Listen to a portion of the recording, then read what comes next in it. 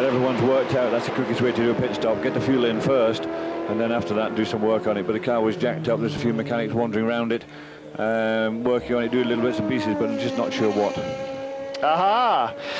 Three wheels on our wagon. I was watching in a historic race. One of the cars had a belt or something flapping around underneath the car, and in fact it was the belt for holding on the external spare wheel that had come loose, and I wondered whether the external spare wheel was actually attached to the car when the race started. I thought that would be something. Lose a wheel from your car and still have 4 left. Well, Jan Magnussen has lost 1 from the 12 Panoz, and he's only got 3 left coming into the pits. Jan was down in 15th place. He's been followed in by Werner Luckberger in the 20 Ascari. First time we've seen those. And it's certainly another car that we were expecting to see a lot of, and did in the first couple of laps, was the number 4 Gulf Audi. Stefan Johansson's car, 35th position at the moment. It's only done 15 laps. The leaders are currently on lap 19. So the Gulf car, with its early dramas, was looking fast, but ran out of road in that rainstorm. He's dropped down the order.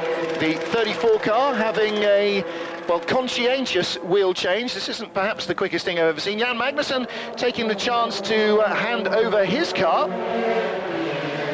So he is handing over to, who would that be? That would be Franck Lagorce, of course, with the French sponsorship on the back of his car. David Brabham will take the 3rd stint at the car, presumably rather assuming that it makes it to that stage. Now, Magnussen losing a wheel.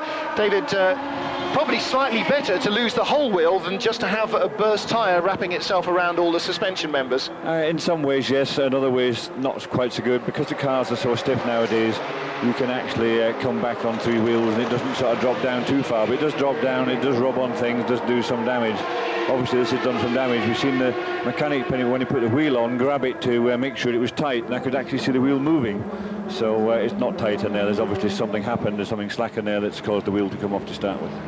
Well, the Ascari on its way back out with... who at the wheel?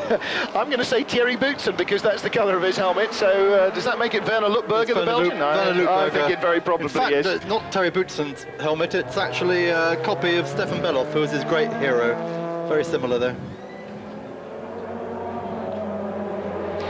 Martin Brundle leads Le Mans for Bentley. There is the sister car, the number 8 machine in 5th place, Andy Wallace. Both men, of course, former winners of this race.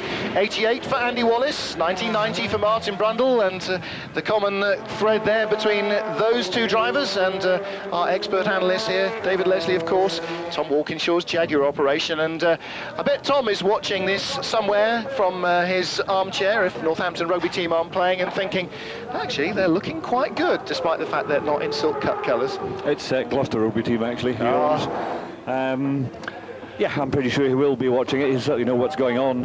Doesn't matter whereabouts in the world he is. He's one of these people who keeps his finger on the pulse wherever he is. And he's certainly got a number of drivers that have driven for him in the past, are driving various cars here.